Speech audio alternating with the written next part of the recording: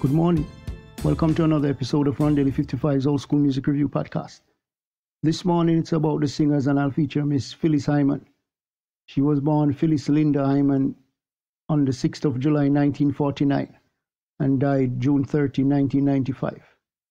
She was a singer-songwriter and actress and had a career filled with ups and downs that ended with her taking her own life after some depression. A bout of depression. She released the songs Can't We Fall in Love Again with Michael Henderson, You Know How to Love Me, and the famous Living All Alone.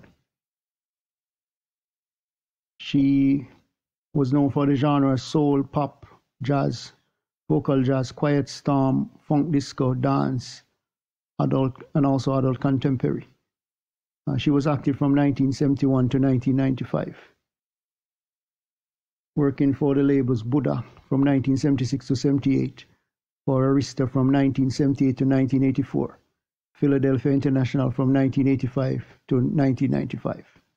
And she was associated with Norman Harris, Teddy Pendergrass, Patti LaBelle, Whitney Houston, and Regina Bell. Really one of the talented ones. So until next time, hope you have a great day. Remember, God loves you. Jesus is the only way.